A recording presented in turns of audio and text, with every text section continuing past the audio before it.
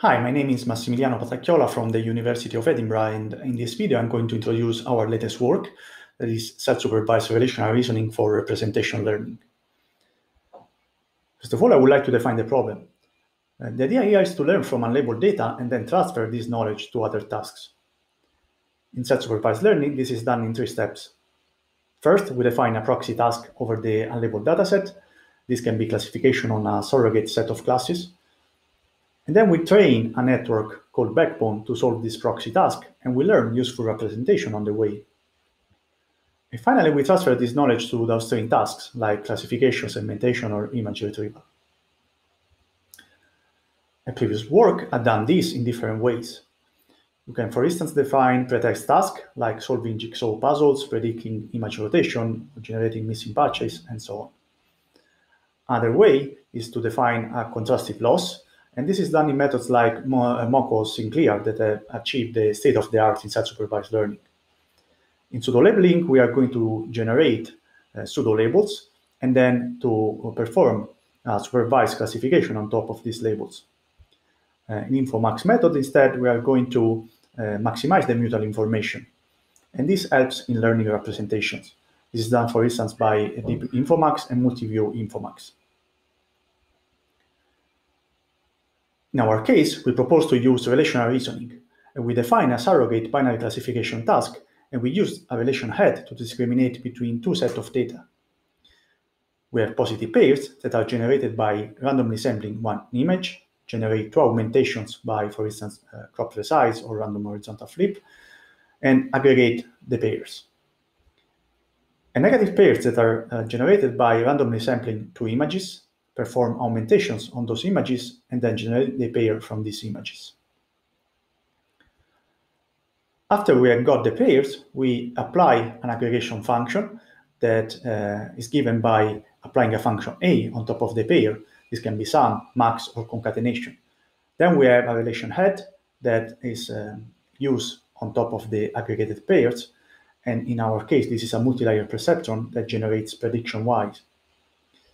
Finally, we have a loss function. The loss function takes as input the prediction Y and a label T.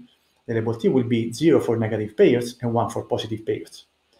We impose a binary cross-entropy loss that optionally can have a focal factor, or we can also use regression losses like the mean squared error loss.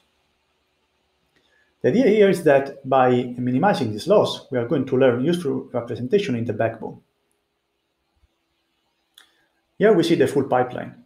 On the left, we have the mini batch B, and we apply K augmentation on this mini batch. Then we are going to encode each image by using the backbone F. This produces the Latin representation in Z. Then we use the aggregation function to generate positive and negative pairs. After this, we use the relation head. We take as input the positive and negative pairs, and then we produce a prediction Y. We then take the prediction Y and the target T, and we plug them inside the binary cross-entropy loss. This is minimized with respect to the parameter of the relation head and the neural network backbone. Here we show an overview of the experiments. First of all, we have tried the standard linear evaluation procedure. This consists of training on the unlabeled version of a dataset and then fine-tune just the very last linear layer of the backbone on the labeled version of the same dataset. We have tried this on CIFAR10, CIFAR100, TinyImageNet, and SliImageNet using different backbones. Then we have also done a domain transfer task where you train on the unlabeled version of one dataset, and then you test with linear evaluation on the labeled version of another dataset. This could be CIFAR10 and CIFAR100, or vice versa. In Grain, we have tested the method with linear evaluation on CIFAR 120 by using the 20 superclasses of CIFAR 100. The idea here is to check if the representation are better for coarse grain or fine grain classifications. Finally, we have fine-tuning. This is done on STL10, and in particular, we train the model on the unlabeled version of portion of STL10, and then we fine-tune on the small amount of labeled data of STL10. As you can see, across all these tasks, our method has the highest accuracy. We have also tried using different backbones, like smaller backbones like COM4 ResNet 8, or larger backbones like ResNet 32 or ResNet 56. We also provided results with ablations. Here we show two types of ablation. Image A, we are going to remove the relation head. We are going to use a simple dot product between the representation and then impose a binary cross entropy loss. In the ablation B, instead, we are going to replace the binary head with an encoder G that is going to encode the latent representation in a latent space, and then we are going to perform a dot product on top of this representation, followed by binary cross entropy loss. In C, instead, we have our entire pipeline with our relation module, and that takes as input the aggregated pairs and then minimize a binary cross entropy loss. As you can see from the table on the bottom, just with the full pipeline, you achieve the best performances. And we can see that is a drastic drop in performance with both the ablations. This means that the relation head is fundamental, and without the relation head, we have a drastic drop in performances. Here we show experiments of qualitative comparison. What we do is we take the representations and we project them on a Cartesian plane by using t-SNE. This is done on CIFAR10. With different color, we highlight the 10 different classes of CIFAR10. We compare the supervised, relational reasoning, and rotation net.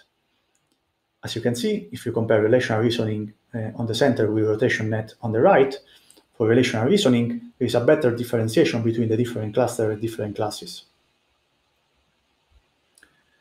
You can then also perform a different task, an image retrieval task, and we take each image in the test set and we retrieve the 10 most similar images in the latent representation space by using an Euclidean distance. As you can see here, we have the confusion matrix for CIFAR10, and on the main diagonal, we have darker cells for our approach, meaning that we retrieve most of the time the right class. If we compare the accuracy, we see that relational reasoning returns the right class 67% of the time, while rotation net just 47% of the time.